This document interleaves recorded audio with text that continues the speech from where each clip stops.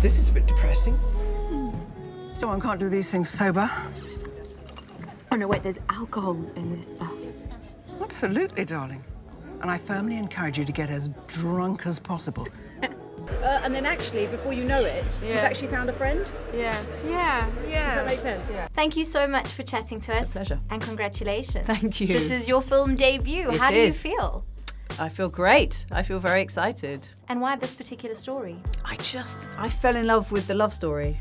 I love the characters, I love the humour, I love the fairy tale aspect of it.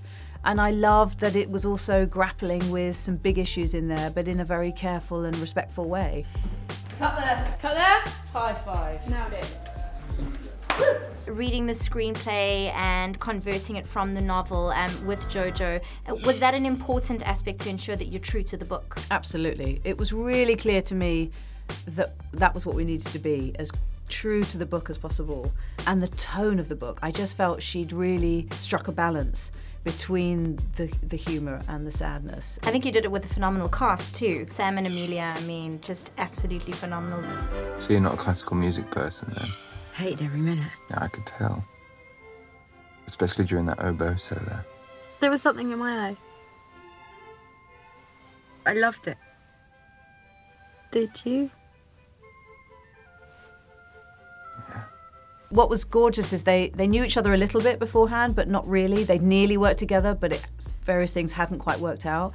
So it was a completely new relationship that sprung from this process as well, which was fantastic. The chemistry between them is magical. Female director, obviously Jojo wrote the book, you have a strong female cast. It's just something fresh and I think it's something needed. Did it change filming for you at all? Everybody who worked on this was chosen because they were the right person for the job.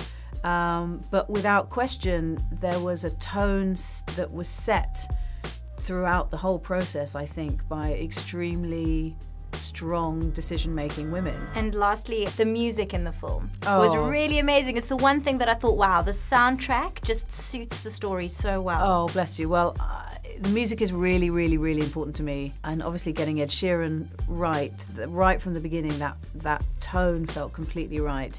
And then it grew from there. Anyway, so I'm thrilled because we spent a lot of time on the music. No, it's fantastic. That Imagine Dragons song is also beautiful. It's gorgeous. Thank you so much. It's a pleasure. Thank you very much.